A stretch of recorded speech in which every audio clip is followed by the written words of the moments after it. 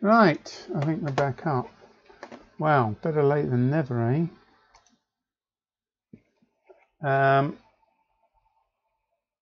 Well, when I get the drop frames, i.e. the intermittent bandwidth going up and down, normally the best thing to do is actually restart the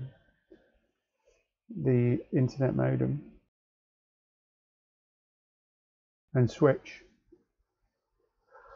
So that's what I did. However, on this occasion, it seemed to take a long excursion somewhere, and I had to repeat the process a couple of times before it came back up, which is painful. However, we are now going, and frame wise good. Drop frames 160, that's modest. It's only 1.6%.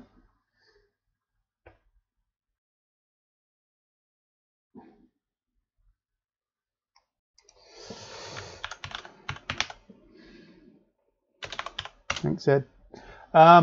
Can I just have a quick sound check? How are we doing on volumes? Is it coming through at the right sort of volume? Hopefully it's not distorting. I've got a slightly different mic set up.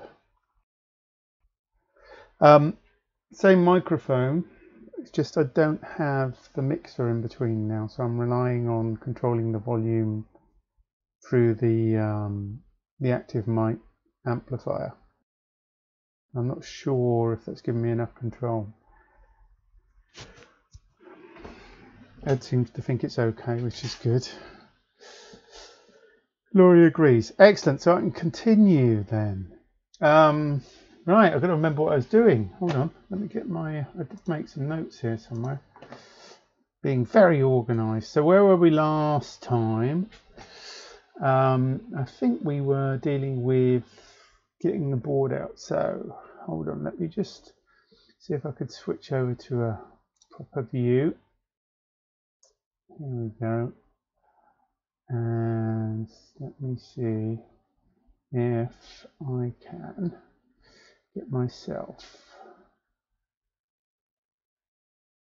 and the browser. Hold on. Why is that in front of me? It's interesting.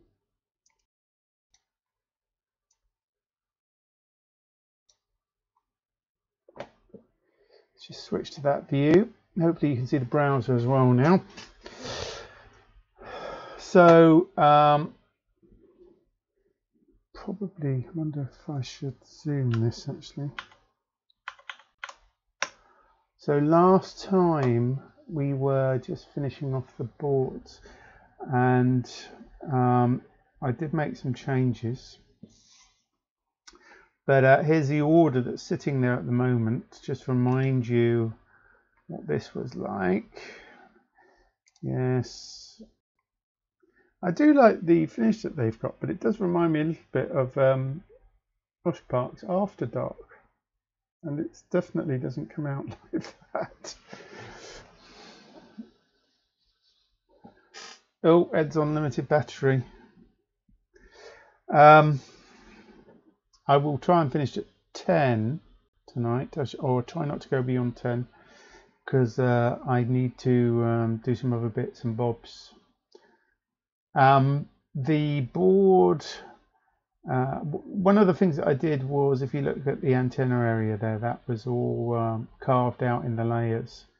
So I managed to find a way to isolate those areas so that it won't get filled. Because it's a 4-layer board, the inner layers were filling in. You can't have on the footprint, you can put in a restrict and a keep out for top and bottom, but you can't put intermediate layer cutouts in there. So I manually had to add a cutout polygon on those layers to make sure that they don't go under the antenna. So we've got a free bit of copper-free area there underneath the antenna, which was kind of important. I also messed around. I don't know. I think I added the diode on the USB input, juggled a few things around to make the power a bit more stable and give myself a little bit more room on the board. Can I see? Yeah, I'm hoping to see the bottom there as well. Oh, that's a lot less interesting. Yeah, I did some work on a silk screen. I also changed the logo on the new one, but not on this order because that was ordered before all those changes. Okay, and I'll go and show you what that looks like again in a minute. Let me get out of here just briefly and go back. I've ordered a stencil as well.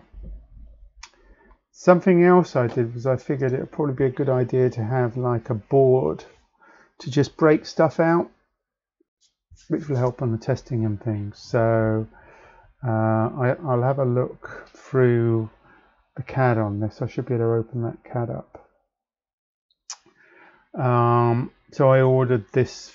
It's a relatively simple board, really. It exposes the feather connectors so that I can add feather boards, several of them, and it adds a mix mod onto the board as well, which you can see here. So I can add in P mods nicely. So that'll be kind of handy from a testing point of view. Plus I've added a discrete power input and a battery adapter. Because one thing I figured is if you were going the wing route, that's what they call these boards that have multiple feathers on them, because you quite often put your feather in the middle, you can't get access to the battery connector. So I've got an external one, although I guess you could put it on the left hand side and have the other boards there, but so I've ordered that as well. One of the things that you'll also notice is when I ordered this one, I ordered it with the old silk screen on that had the old naming. So what happened is there was a discussion on the forum around naming, or the start of one. Turns out that icicle is also used in the name, or as part of the name, of a number of an FPGA development board, which was really annoying. So it means that we can't easily use that because it's going to be confusing. It's actually called Icicle Kit. When I saw it, I thought it was just like a bundle, and I didn't realize that was the actual name of the board. So we can't use that name. There was quite a bit of a discussion about that on the forum, but we didn't really take it to its natural conclusion. There was conversation about using the Black Ice name. When I originally started this board, before it became what it is now, it was actually called Black Ice Ultra. But it departed quite a long way from Black Ice. So I was uncomfortable really with reusing the Black Ice moniker on this particular board because it represents quite a big change compared to the previous Black Ice boards. For one, it's not based around the ICE40HX chipset, which all of the other Black Ice boards, including the original MySQL board, were based around. This one is based around the ICE 5K, which is a slightly different animal. Secondly, as I've mentioned before, this represents a slightly different, if you like, a more opinionated and integrated and narrower solution for FPGA. So one of the things that I thought would be good is if we could represent something in the name that fitted with the aims of the board, which is this combination of ideas coming together into this more narrower, or more focused, should I say, solution. I also wanted the name to be a bit shorter and sweeter, quite frankly. Not only because it's easier to fit on the damn board, which is very small and has very little room on it. It just seems sensible to have something that's short and sweet. So I wanted something that suggested fusing the different elements together, which in this case is fusing the von Neumann architecture and the FPGA side of thing, and unifying those with an approach so that they were designed to be used together. I know that feature existed before in Black Ice in terms of a link between the two, but it was never easy to use. And Black Ice was very generic in terms of the tools that you were expected to use with this, whereas I'm going to be more narrow with this. Even though you can use different tool sets, I'm going to focus on developing a certain combination of tools based around myGen on the Python side, and then MicroPython type approach on the driver side, and linking those together so you get a more continuous integration. So let me bring that CAD up first.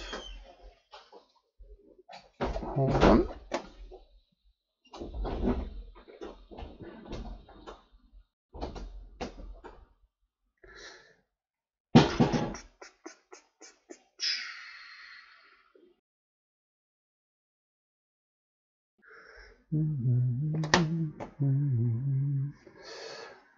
I'm going to just drop the browser down and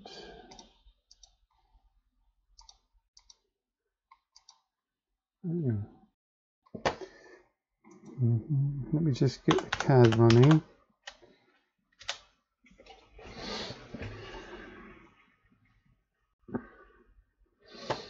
How's everyone doing this evening, by the way? Apologise for the delays.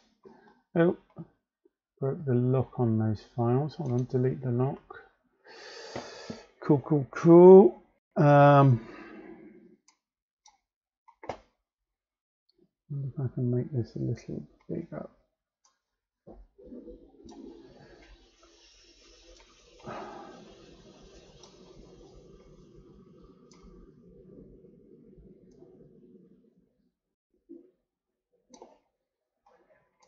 I think I can squeeze in something slightly bigger. Hold on, there we go.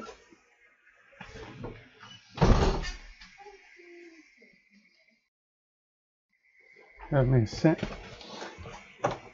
There's a light there, Dots.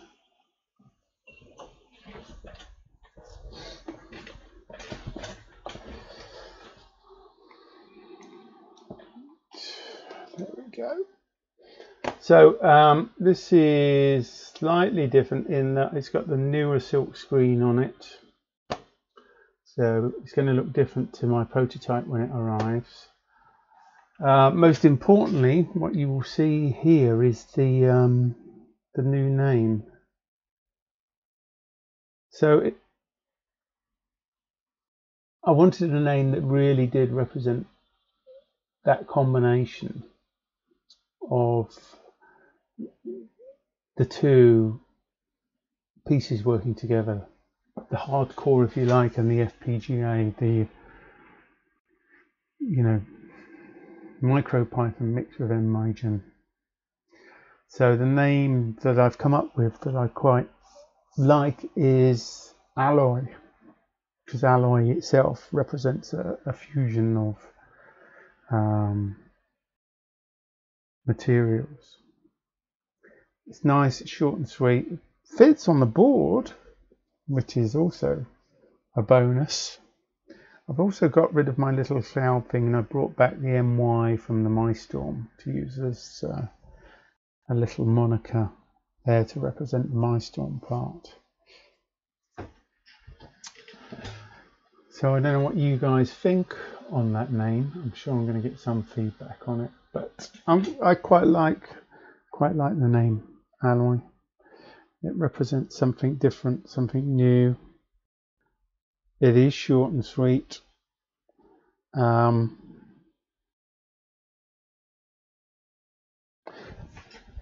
in this case, it's actually I'm using the stop layer to actually draw the lettering, which is going to be interesting. See how that comes out. What else have I changed? Have I changed anything else on this? No, I don't think so.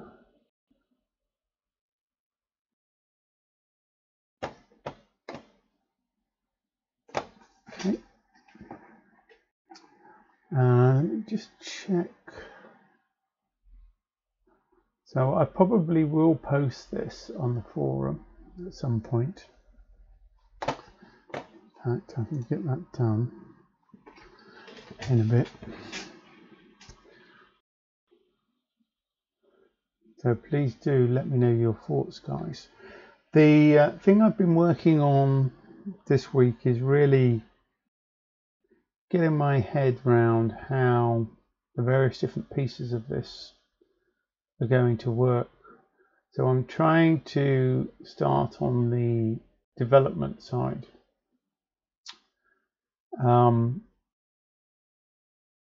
The microcontroller, just to remind you, that I'm using here is ESP32 S2. Now the important thing about the S2 is it has the USB, which is what we need, whereas the previous generations of the ESP32s didn't have that. It's a fairly important feature. So one of the interesting things about that is in order to get going, I purchased this kit, which I may have shown you last week, which is called the Kaluga 1. Actually comes in a couple of layers, so it's like so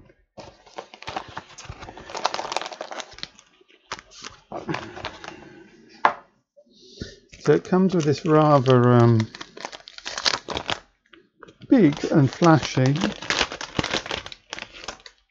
PCB just for doing touch.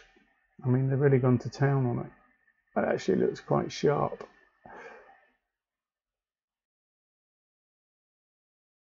But they literally give you a whole PCB just that's been etched and designed for the touch controls.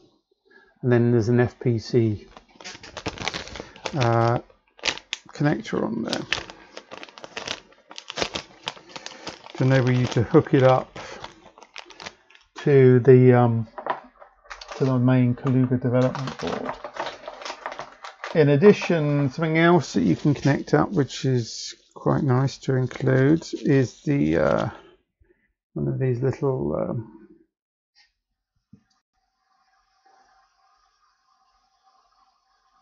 camera boards. So let me get this to focus. There we go. Again, all done in this lovely black. So one of the OVR cameras, I can't remember which one this is. I think it's an OVR 2600 or 7600 range. More than good enough for our approach and testing. And that uses a parallel interface. It's like an 8-bit interface. So you get 8 data lines, you get a pixel clock, H-sync, V-sync, and you normally have to feed it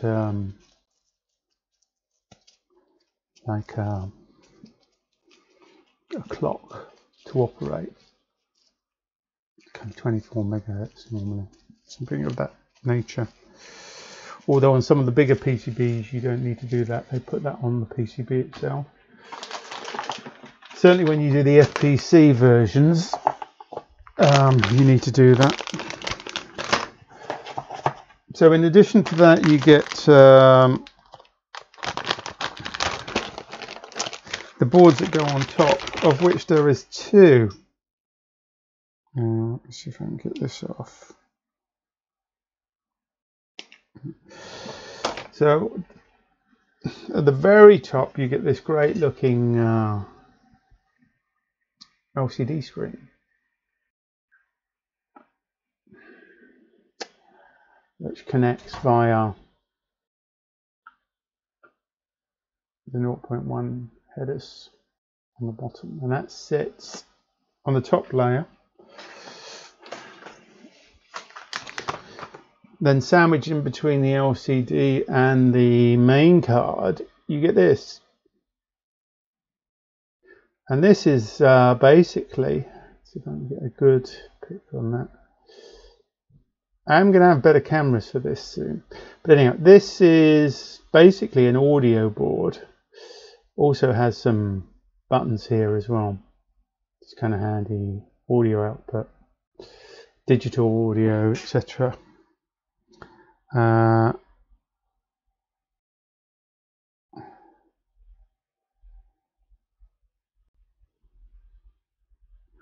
Not sure how much use I'll get off that. That's interesting. So the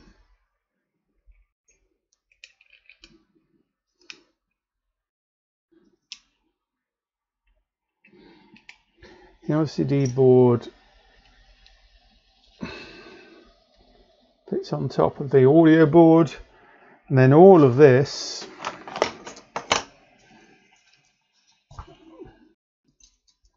sits on top of the main board. So that would effectively sit on there.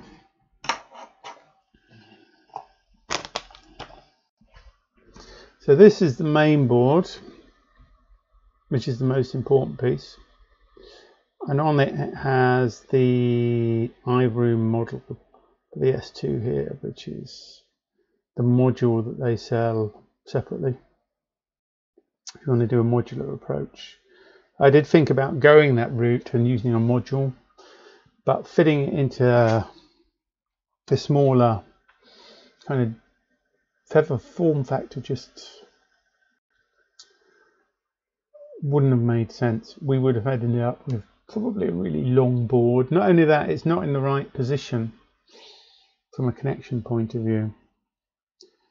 All the other stuff on here, I mean, there's all sorts of things. You've got all of the, I don't know if you can see these dip switches, they've got the Kapton tape on them still.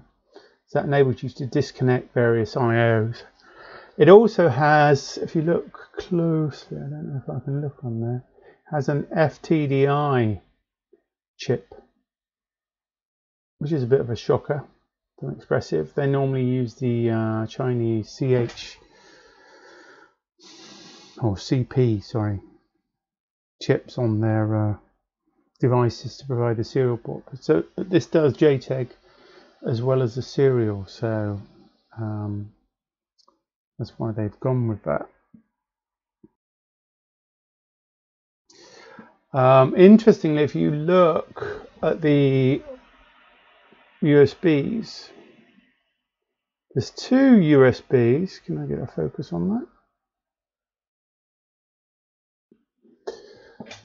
And one of them is obviously for the FTDI, for the serial over USB plus a JTAG. The other is just called a power connector. And the really odd thing is, why on earth they didn't connect the GPIO 19 and 20, which are the pins on the microcontroller that have the OTG USB. It's just extraordinary. I can't understand why they wouldn't connect those up to the other USB on here.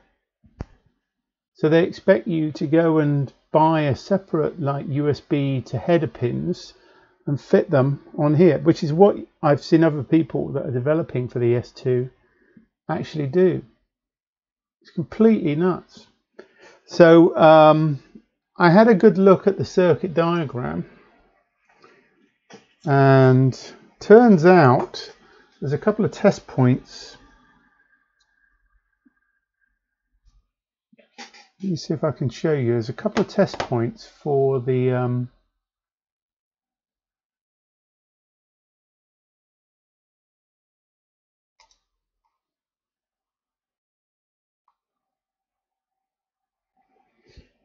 in front of the USB.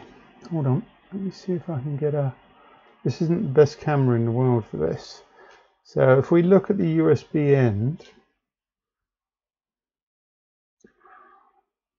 let me just see if I can come out a little. So you can see where we're looking. We're looking at these USB connectors here.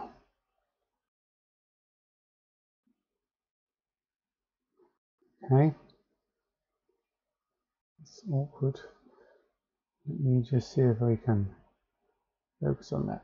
So there you can see the two USB connectors on the board, and this is the USB that's connected to the JTAG and the serial port, and then this USB here is just simply connected to the power. But if you zoom in, which I can do here,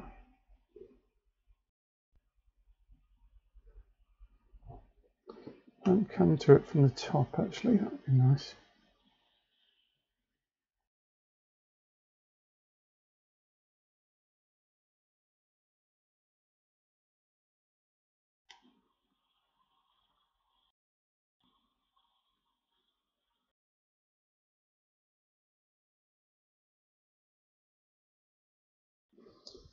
So if you look there, there is a D- and a D+. There's a lot of resin there from the flux. I haven't cleaned it up.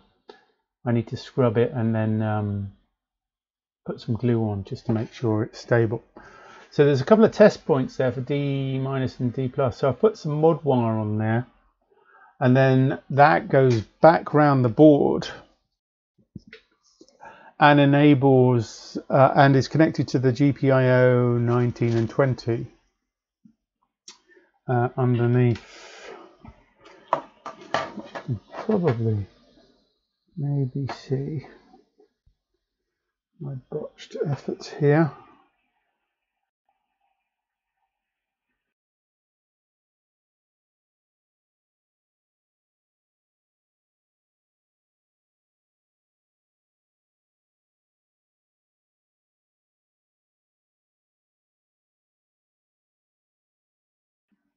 Bit messy.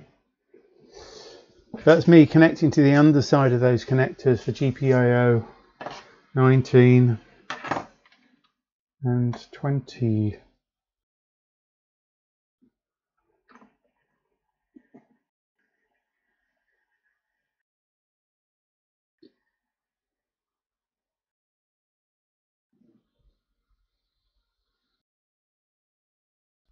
You see them there.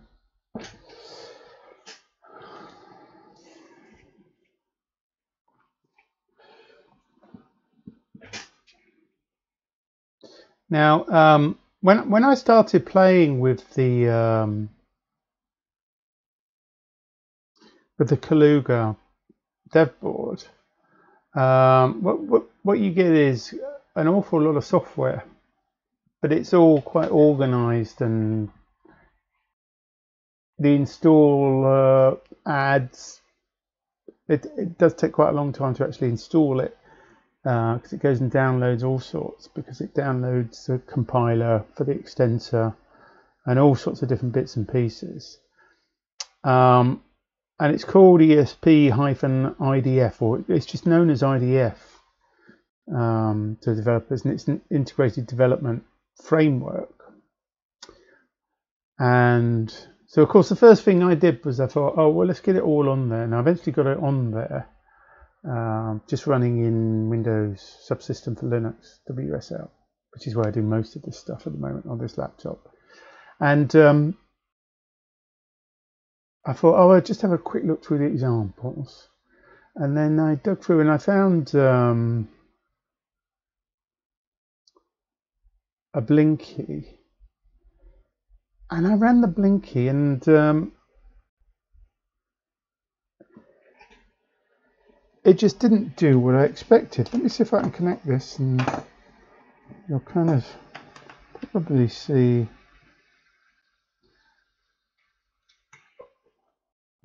You kind of get a green light come on here, and that's to do with the charger and stuff. There's a bit of red light flickering as well, which you probably can't see. And then above that, yeah, the FTDI around here, you've got a couple of lights as well, a couple of LEDs. There's a red LED and a blue LED. When you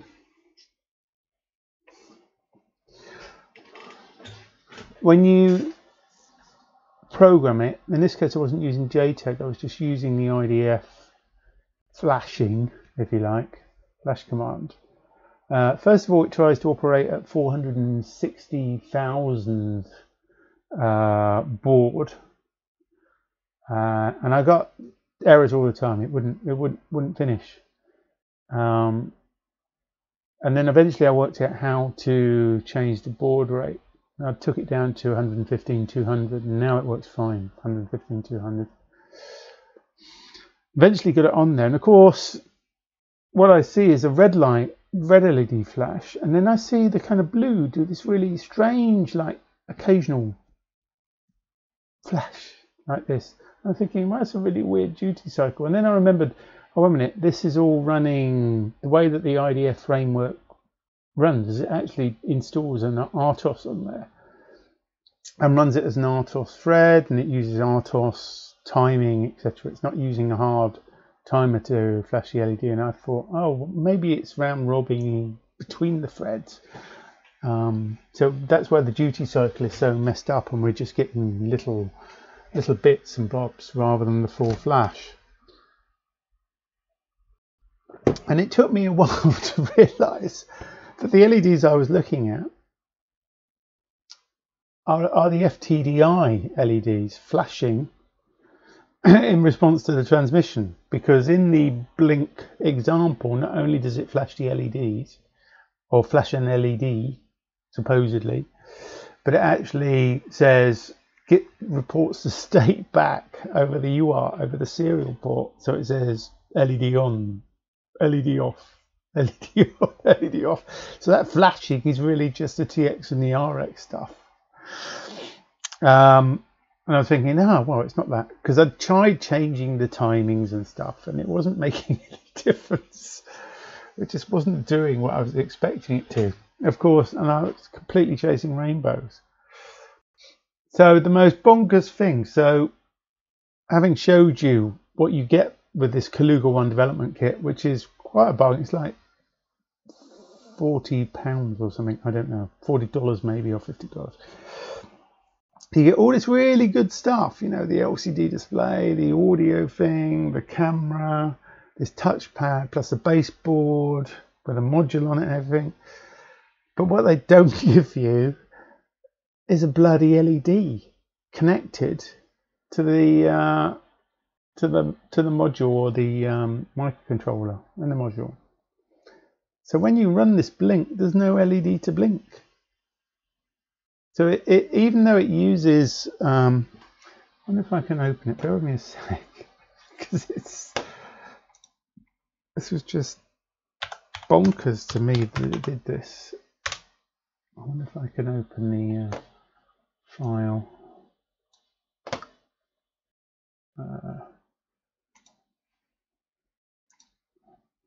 Open recent.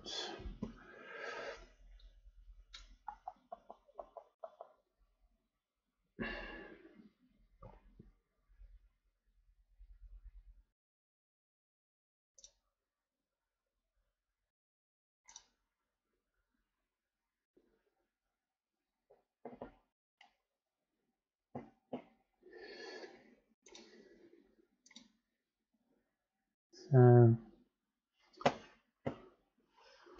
let me see if I can add this in. Bear with me a sec so that you guys can see this as well.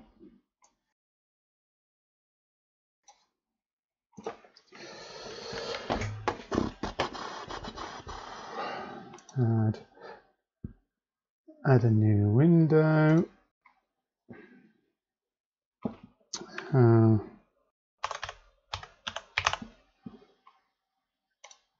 Bear with me. Okay.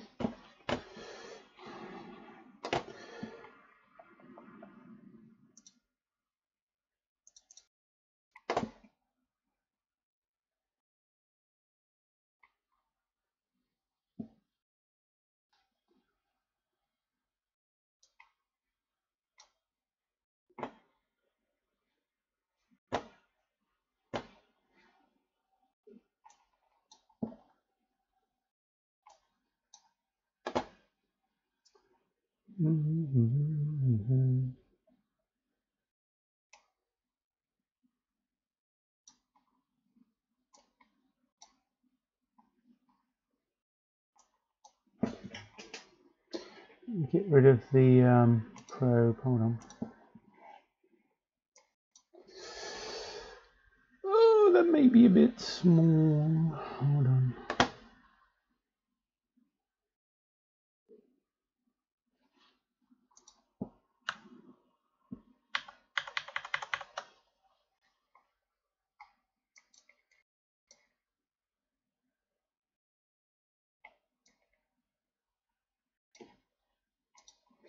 So yeah, literally, if you look at this, you can see what it's doing here. So look, here we go. Turning on, turning off LED, and then GPIO set level, blink GPIO, and then it's using the task delay from the RTOS. Oh, seems pretty sensible. But of course, all I was seeing is this message being sent out, flashing on that on those LEDs, which were really just the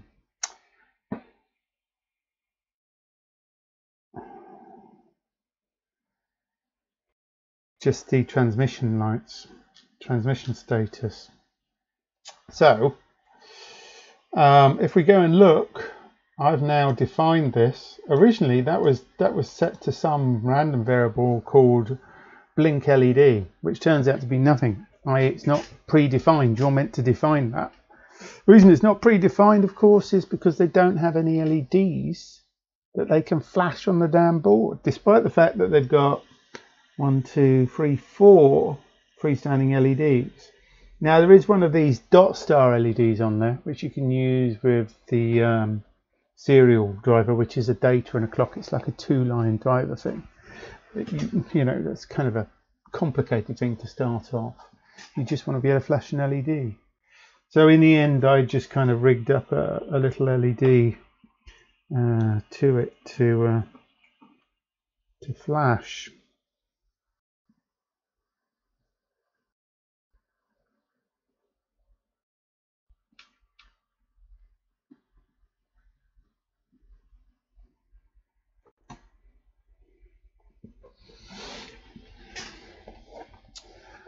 So yeah, that was kind of weird, really. What are they thinking? You know, put a damn LED on the board. How difficult is that? You know, one that you can actually flash. So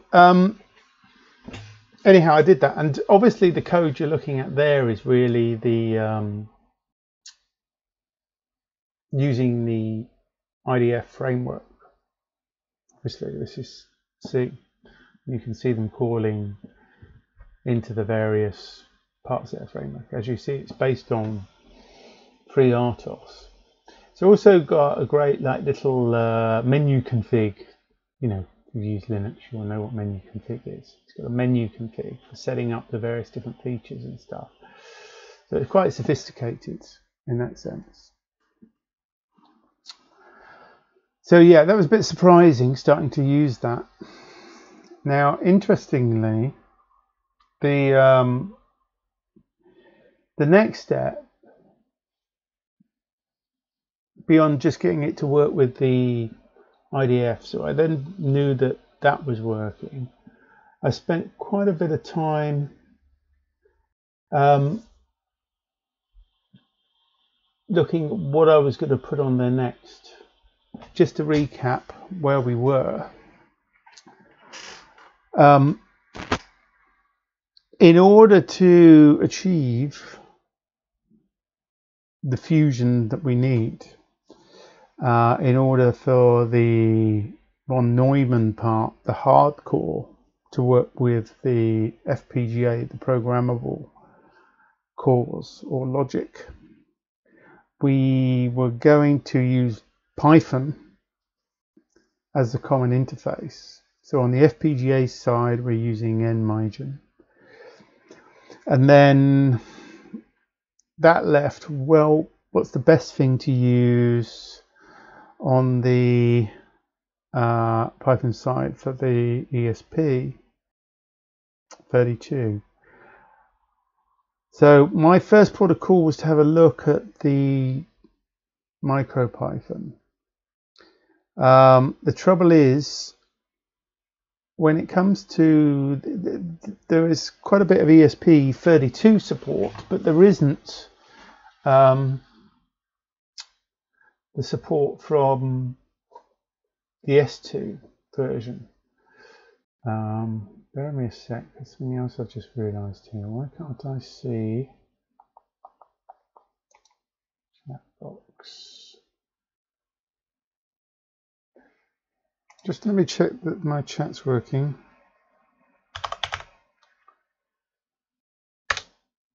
Yeah, it is. So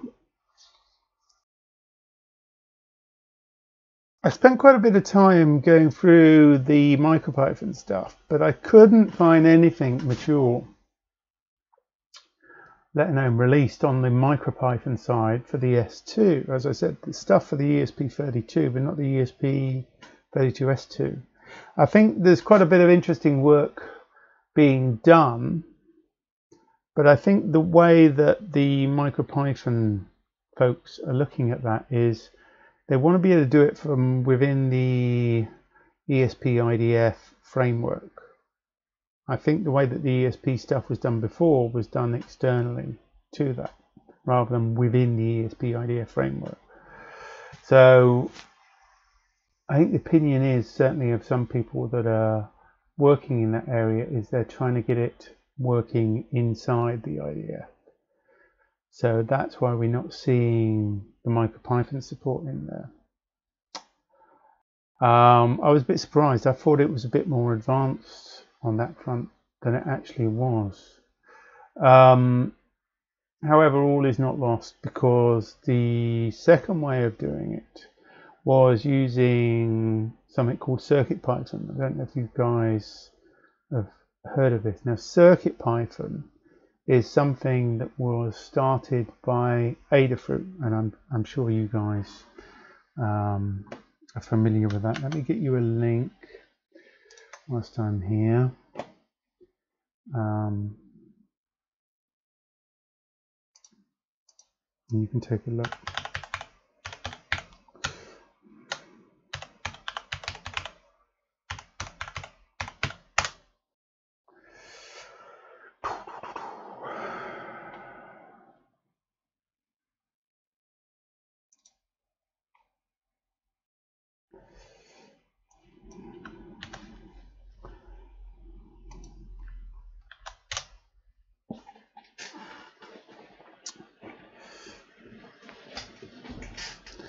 So CircuitPython is actually, believe it or not, based on top of MicroPython. I think they started off using much of the MicroPython code base, and then at some point they decided to adopt a different policy on the development front, because what they wanted to do was support quite a wide range of boards, but they wanted to fix the APIs, the application programming interfaces, and the way that those APIs were structured and put together for different peripherals, such that the CircuitPython build would, when it is built, tests itself against all of the existing ports. A port being a different processor. So for example, it supports STM32s, which are the ARM Cortex. It also supports the micro chip, SAM D21s, SAM D51s, I think. So it's the M0s and the M4s. I mean, basically, if you have a look at the boards that support Python on Adafruit, it basically supports those boards and the chips on them. But it also got extended out. There are lots of other people that have made boards that wanted CircuitPython support, which have been added to it. And included in there was, I believe, ESP8266 originally. So there was an ESP8266 port. Then there was an ESP32 port. And then over the last few months, Scott, who is effectively contracted by Adafruit to write lots of the CircuitPython stuff, has spent the last 4 months basically porting everything so it works on the ESP32S2. I say everything, that's not strictly true. Some of the base things, and he's done a lot of work. Now it turns out that CircuitPython is actually fairly sophisticated. I can see the advantages of having those standard APIs. So if you do a CircuitPython release, you're supporting all of those boards that you supported before automatically. It's backward compatible because the APIs are fixed. It also means there's lots of common hardware abstraction layer parts that don't change, or if they do change, they all change in unison. So you get good code reuse, which is nice. The setup for the development of CircuitPython is also fairly sophisticated now. They've done a fairly magnificent job, really, in terms of what they're doing, the number of people working on it. It's all done on GitHub, it's all open source, but they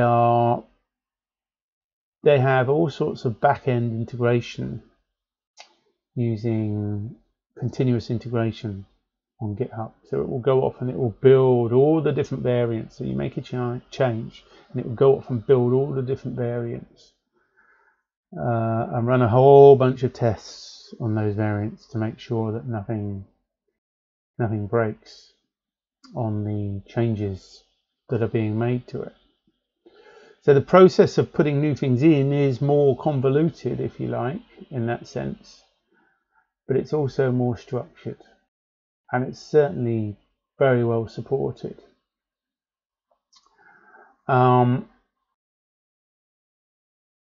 So I've spent quite a bit of time following what Scott's doing on this front. If you're interested in learning more about the nuts and bolts of CircuitPython, then it's definitely worth taking a look. So if you can either view it on Twitch or YouTube. Adafruit have a presence on both. When Scott does his streams, he uses Restream.io, I think, to both platforms. I'm not doing anything nearly as sophisticated as that. I'm just on Twitch at the moment.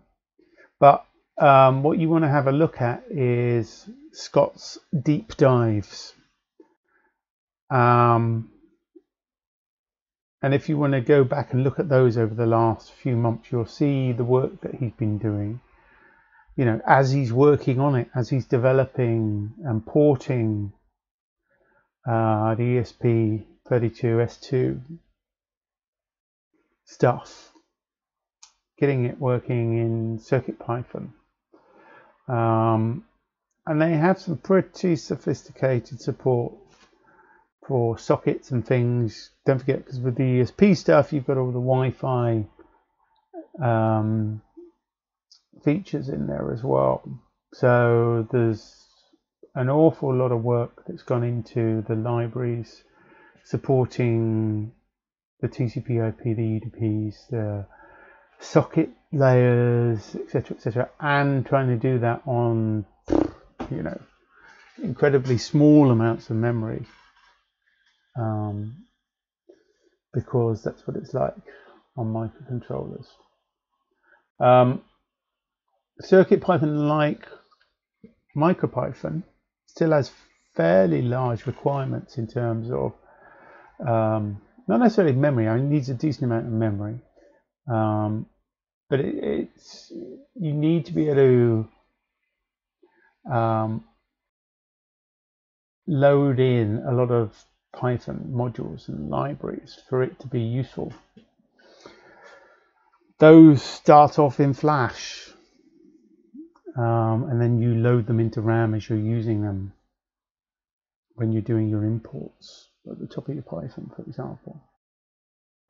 Underneath, they're using effectively a CPython and, of course, MicroPython. MicroPython is in there as a core part.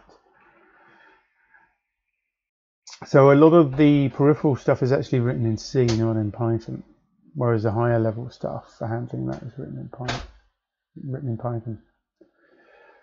So it's really very cool, very interesting, and as I said, Scott has done some fantastic work on getting the S2 done. So it became obvious that there was no point in me pursuing the pure MicroPython strategy at this point. There's still a lot of work to do on that side. So for now, I'm going to go with getting the CircuitPython working. So I've had some fun playing around with the MicroPython stuff and getting that working.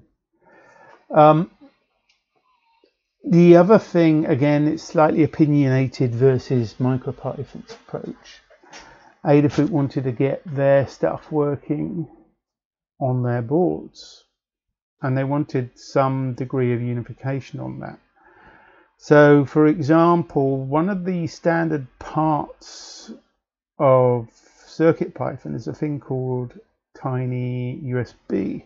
Let me see if I can dig up a URL for that as well. Hold on.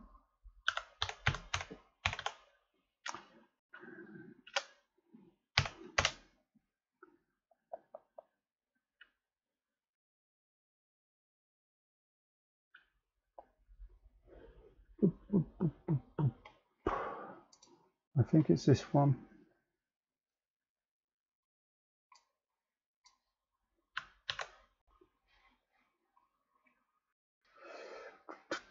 I think this is the right home for it.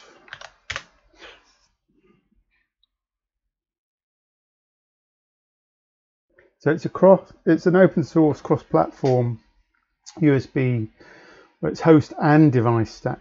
There's more device than host in it, and it's quite small as well.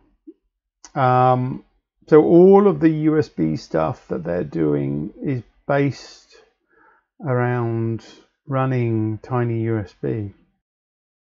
Again, this is part of their having a standard set of APIs across their boards, and obviously they're supporting things like the STM32, etc., as well as the USB S2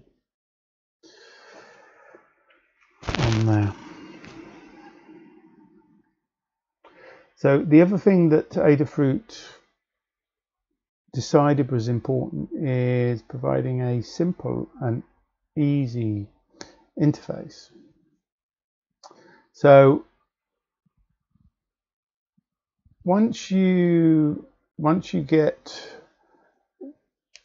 I mean, you can download the binaries for CircuitPython that are already made, and it's a fairly easy install when you do it.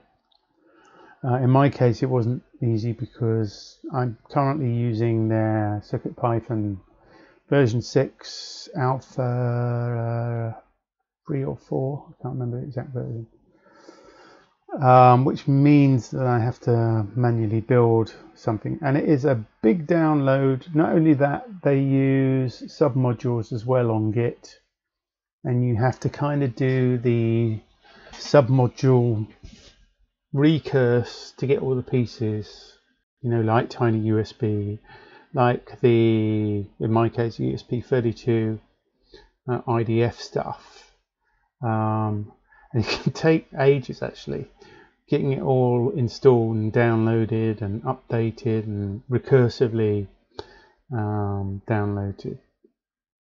Then eventually you get there and you can actually run some builds. I had real problems, partly because I was using Windows Subsystem for Linux, WSL. CircuitPython, the guys at CircuitPython made a decision to go with CMake. And the default version of that I had was too old for it to work, but I think I obviously didn't check the documentation on this particular newer version, but it has a requirement that means it needs a much newer version of CMake than I had, and even after doing an update, you know, with apt-get and everything else, it still seemed to be way behind where I needed to be. So it took me ages to work out that it was CMake that was causing the problem. But I spent quite a bit of time talking to various people, actually on discourse on one of the Adafruit on the CircuitPython development channel, and I kind of eventually worked out that it was CMake after trying 1,000,001 other things that other people suggested. So in the end, what I had to do was download CMake, build it from source, and I was kind of worried whether that was going to work on WSL. But it did all kind of work out in the end, and I managed to get it working, and I managed to get it compiling and stuff. So what happens is when you get this built, what you have to do is you again use you flash it onto the development board, in this case the Kaluga one, using the normal USB port, not my modded one in this case. Then you restart it after flashing the board, and then it comes up in MicroPython. And what you get from the way that they've standardized their USB is you get two USB devices come up. One is obviously a COM port, which is actually running at relatively low speed, I think like 9600, which gave me a few issues to start with. And then the other thing comes out as a storage device, which is really cool. So probably share that so you can see what that looks like. I'm going to capture temporarily.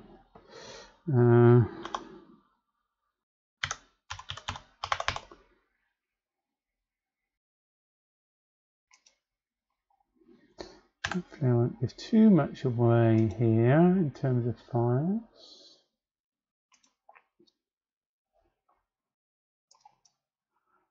So here what you see is, obviously I'm running Windows in this case. On here you see a device that comes up, a disk called CircuitPy, in this case D. And then on that you see a library directory, which is where your libraries go. And these are cross-compiled libraries, MPYs, so they're a bit more space efficient.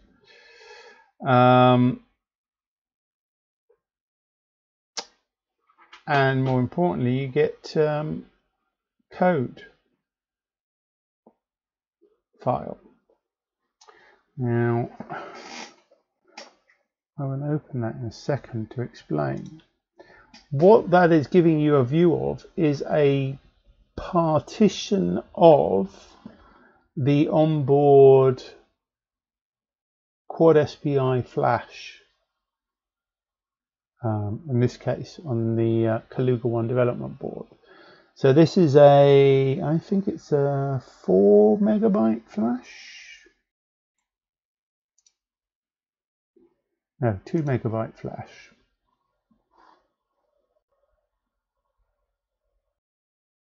Partition. So that's what you're viewing there is something that is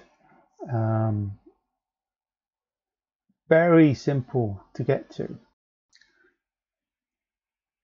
and you can then directly access that. What's Laurie saying here? I tend to use VisualBox VMs on Windows laptop rather than WSL, as you can run the latest Ubuntu and it's much more standard than WSL. Yeah, no, you're right, Laurie. I mean, I spent ages trying to get it working, but I was determined to do it. One of the things I need to do is actually update to WSL2, which is much better. But there's a bit of a process with doing that, down to the version of Windows I've got. Had I been using WSL2, I wouldn't have even had this problem.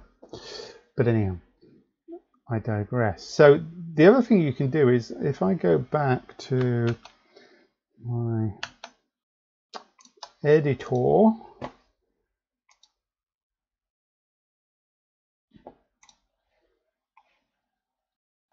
let's get rid of that. So remember, we've got that code file there.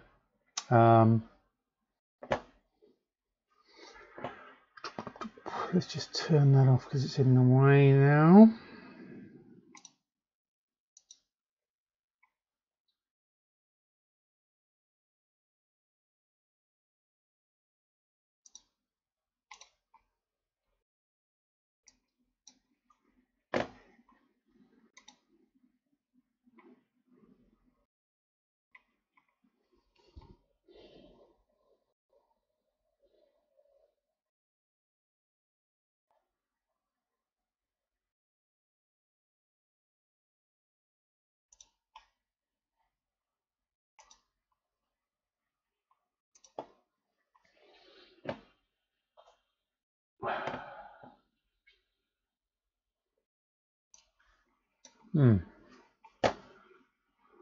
It's annoying. Let's see if I can open it in the same window.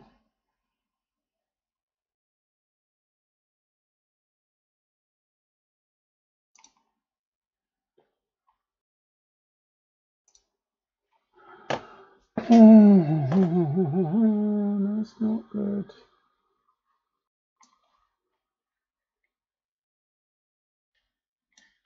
Oh, that's super annoying. Come on, open in this window, please. Preferences. Can I turn that to do that?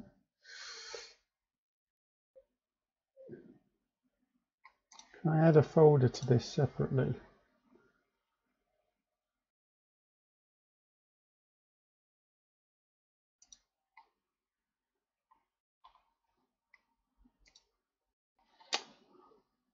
God, that's annoying.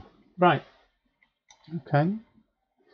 Let's see if we can do it the hard way. Let's add. Let's get rid of that.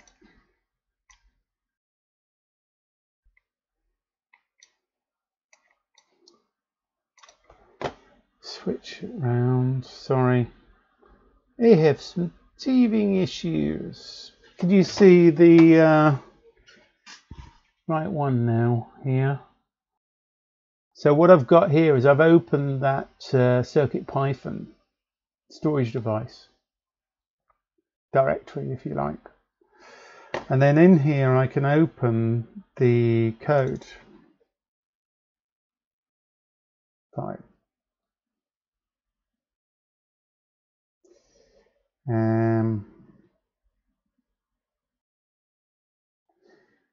Ooh, I changed it. Oops.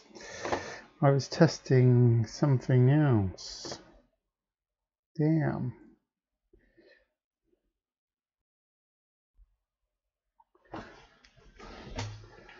Let me just get that back to what it was.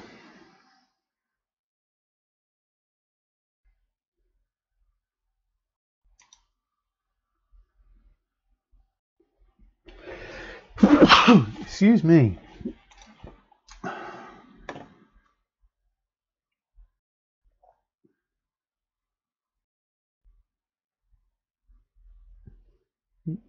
I'll put some examples on here.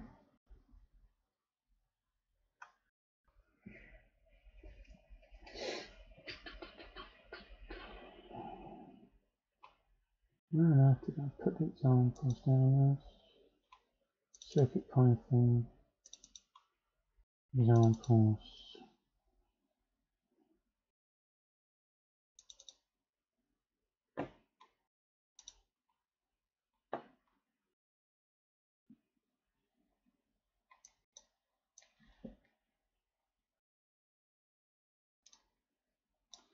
I'm pretty sure there was a simple one on here.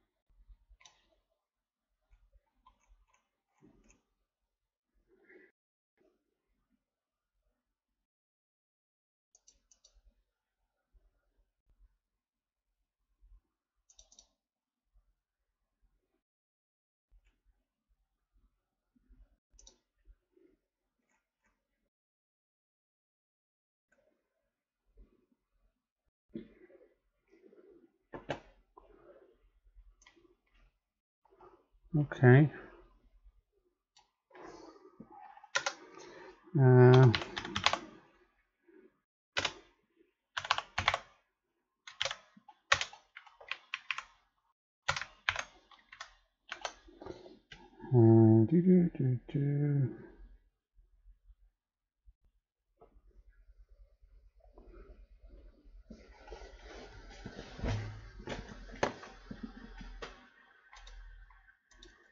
Direction.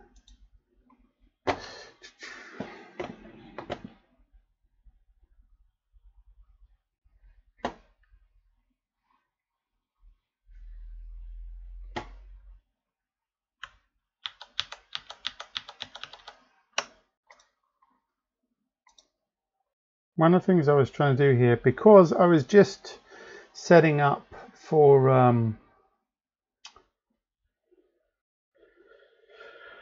programming the lattice dev board for the ICE 40. One of the things I was testing was reading files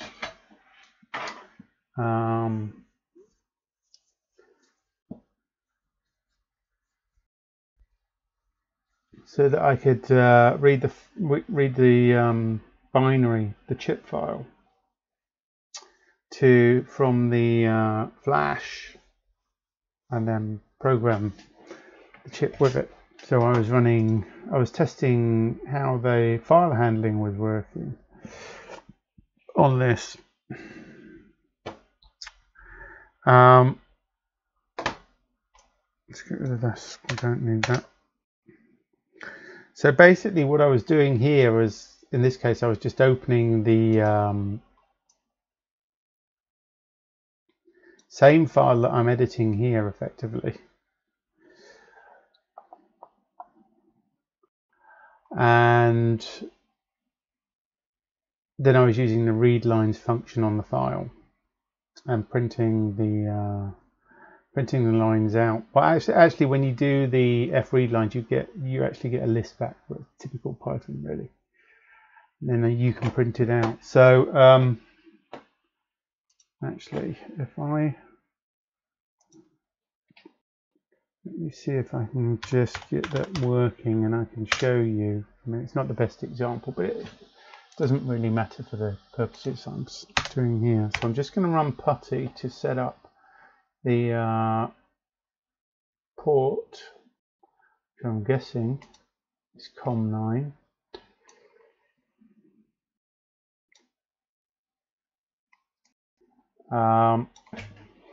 Once that's set up, I can just use WSL, in fact. I think I've got an instance running for that. Yeah.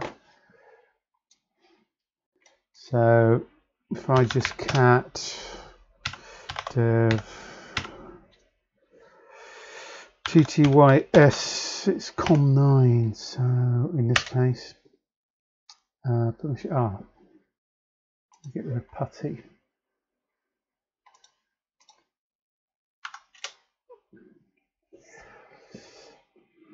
So if I go and save this file, remember I'm editing this effectively as a mounted disk on Windows. When I save this, watch what happens in the terminal. I can show you. Let me just add that in. Add the Windows capture terminal. No, this is WSL. Okay. Yeah, that's good.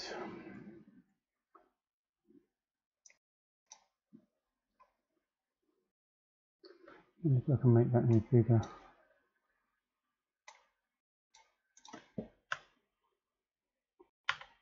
No, typical. I can't easily do that. So if I now go to the editor and do a save,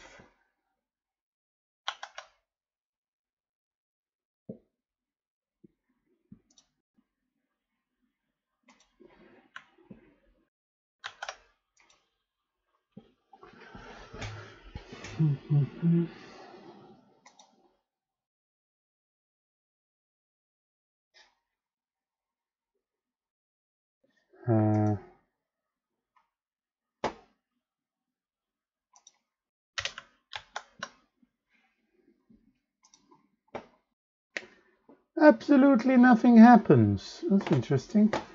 Let me just get that. Just kill the cat.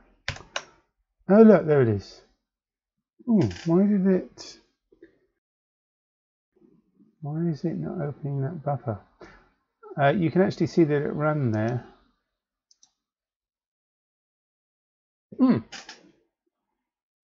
I wonder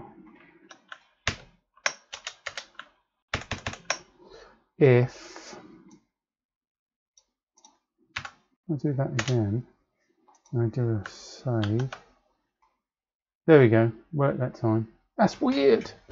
Anyhow, so this is the output from what I've just run. So every time I save my changes on this file that I'm editing, it sends a signal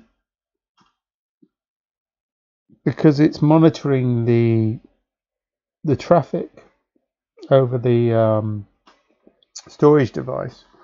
So it actually sends a signal saying it's changed. Then it actually reruns the file. So here you actually see the output, file opened, and then you see it printing the list of strings or lines of the original file in this case. And then it says finished drawing, which is wrong. Finished listing would be better. So save that. There you go. So you can immediately see some changes. The other thing you can do is you can run the REPL over the serial port if you want to as well. Let me just catch up with what Laurie's saying here. For ULX3, MicroPython is still better than CircuitPython, as CircuitPython does not support processes running in the background. Yeah, I need to come back to that. So for example, CircuitPython won't support the FTP server that allows you to FTP bit streams straight to the FPGA.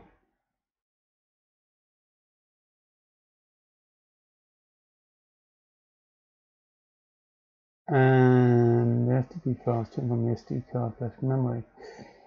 It also wants support on screen display that lets you select bit streams and game ROMs. I need to understand that better.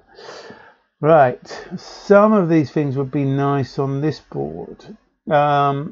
This is a ULX-free ESP32 MicroPython, including experimental CircuitPython version.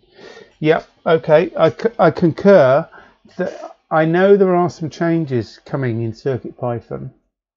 It does already support background processing, but frankly it's a bit clumsy the way that it's implemented at the moment. Probably the best way of doing it will be by taking advantage of perhaps running the RTOS properly. Then you get all of that stuff for free. At the moment you have to specify, well basically I think what you have to do is you have to yield to what's called a background task. So there is support for it in CircuitPython, but it's primitive. I think they're improving it, but it's still primitive. I'd like to see that, you know, run a kind of RTOS level or something similar. I can see where you're coming from, Laurie. I don't get the on-screen display bit. You'd need to explain that a bit better. In terms of running background tasks, obviously that would be nice to have. What else are you using that? So you're saying in this case you're using FTP. Still bearing CircuitPython doesn't support processors. CircuitPython won't support. Yeah, one of the other things that you've got to be careful about is the memory usage when you start doing that as well. But yeah, making that a bit more transparent would be a handy thing. And there's nothing stopping you adding in some other clever bits and pieces to do that, even with the way that it's set up now, using their background task and their yielding support, particularly if you're doing something time consuming. So you can actually yield to what's called the background task when you're doing something that's taking some time. In other words, you effectively yield to anything else that needs running. Yeah, I don't know what version of CircuitPython they're using on there. But you're right, it is an issue. But I don't really have any choice at this point because there is no proper S2 support on MicroPython yet. Having the background stuff is probably less of an issue, to be honest. You could still do what you're saying as far as the memory transfers work over a Wi-Fi. You could still do that. I don't know about the on-screen thing because I'm not quite sure. You'd have to explain to me how you're doing that with the on-screen display in order to run the game ROMs. You need to understand how you're doing that.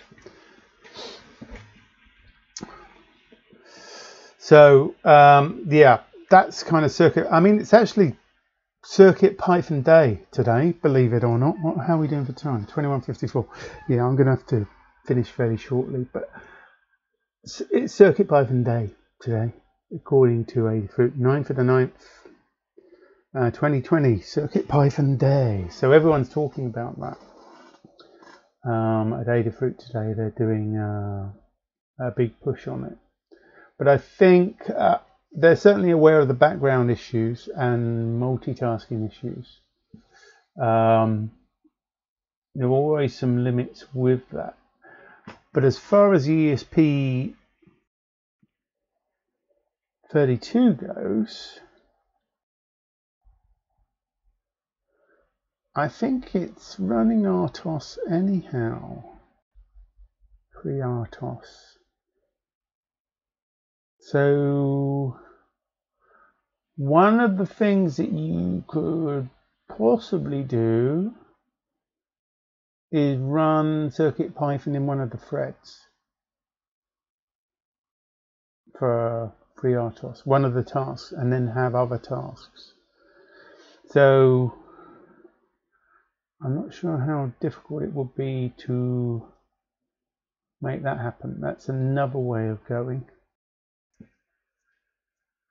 So Laurie's saying the ULX3 on-screen display works like the Mr. FPGA. You'll have to remind me, it's a long time since I've seen the Mr. stuff.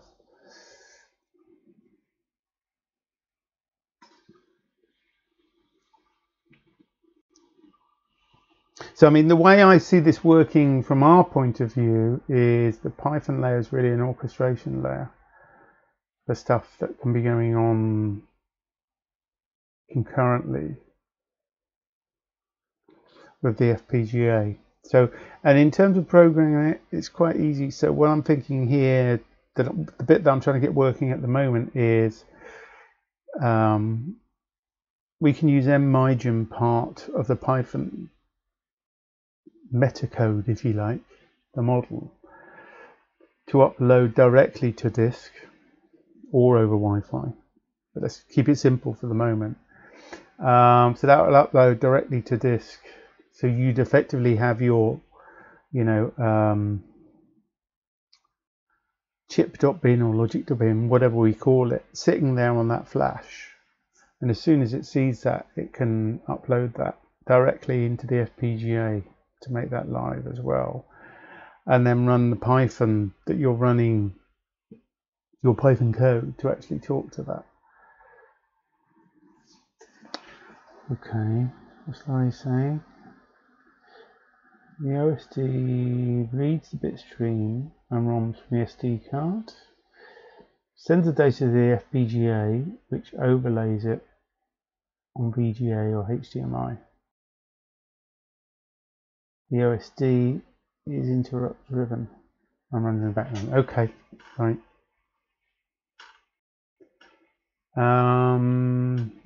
It's possible to do something like that. We can also have interrupts as well. CircuitPython does support interrupts, but we will have an umbilical driver between the ESP32 and the FPGA that, as I've mentioned before, will be from SPI all the way up to Octo SPI, which is a pretty low latency.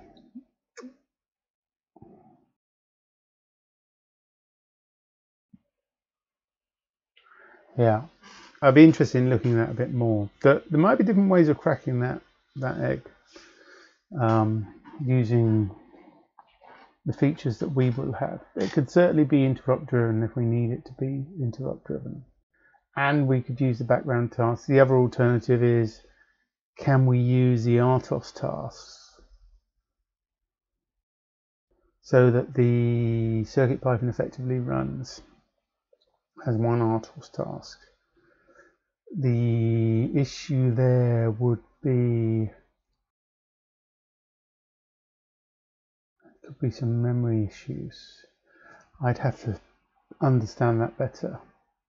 I don't know exactly what Adafruit are thinking, whether they go with an RTOS type solution longer term.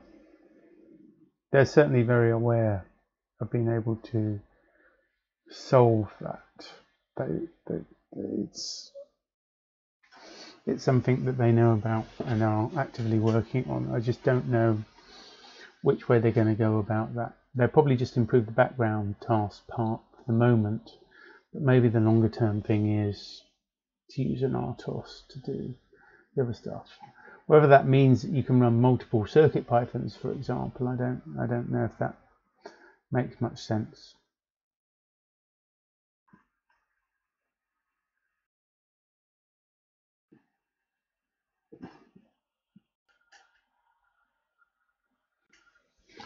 Yeah, although QSP, Laurie's saying that'd be better than just using SPI or QSPI. So octo SPI is effectively, or 8-lane SPI is faster because you can do a byte a clock cycle. But again, if you're using QSP already on the ULX3, that should be pretty fast anyhow. That can do a nibble at a time. But there's all sorts of other things that we can do. There is an additional line that we can either use as a strobe. It can be used to control buffering if you're writing into a FIFO, maybe using memory mapping or something like that. It's going to be interesting to try and experiment with these different ways of doing it to see what works best, I guess. So that's where we are with that. So I've now got the good thing is I've become very familiar with CircuitPython, as you can imagine, in order to get it work here. And my next step is to get it programming the ICE40 directly over the other board,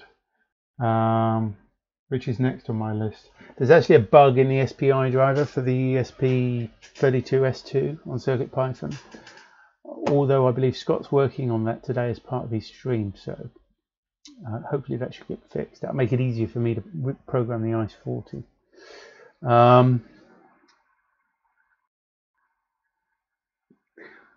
Now he's saying the user can press buttons or keys to bring the on-screen display and navigate to a bit stream or game and learning. Yeah, I'm going to have to think about that use case, Laurie, and try and work out how to do that. That's interesting.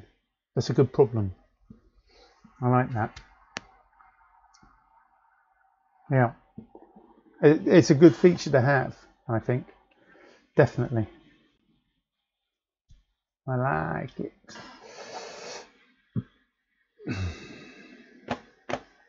Let me just check my list then.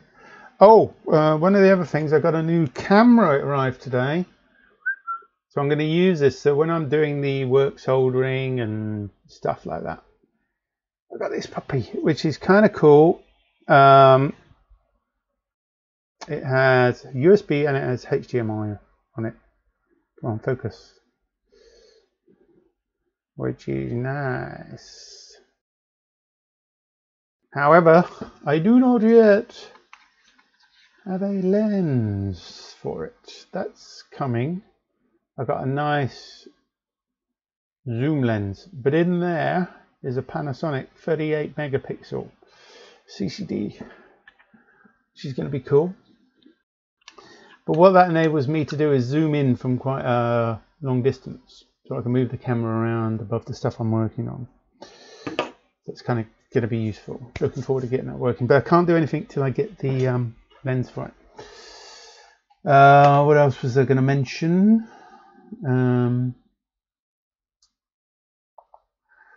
The components for the board are coming. I had a whole load from LCSC. They're coming hopefully tomorrow. We've got a few more bits coming from Mauser. The board, but I'm not going to see the boards until probably back in the next week earliest, I would imagine. They're still finishing the production, so they haven't even started shipping those yet.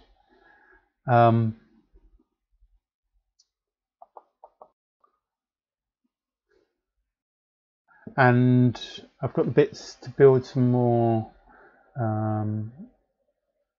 Black Ice MX carriers, so I'm going to start work on those as well. Get those out, get stock back up. So that's kind of where I am with this. Next stream, I'm not sure. Depends on where we get to. It's probably going to be maybe some CircuitPython stuff. I hope to be programming the ICE40 directly from CircuitPython and playing around maybe with nmygen to generate and then program. Start looking at that, have a think about some other things that Laurie said as well. That'd be interesting. The other thing that you guys could think about is at the moment I've got a normal USB connector on the Alloy,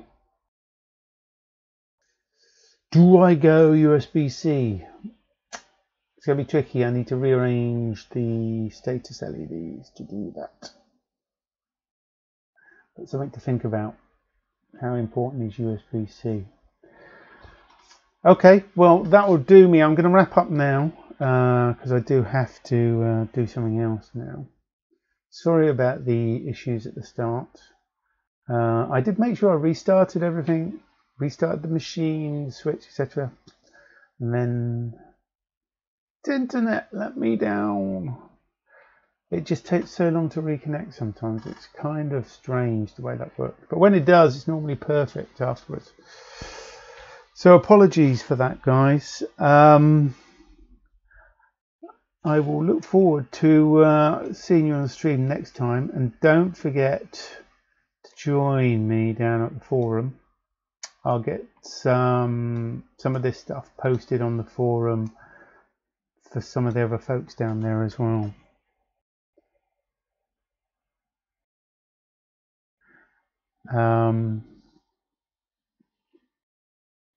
Yeah, I mean, that's something we can discuss on the forum is the USB-C. Whether there is an advantage to going that route or not. Certainly there are some power advantages that can be had. Maybe.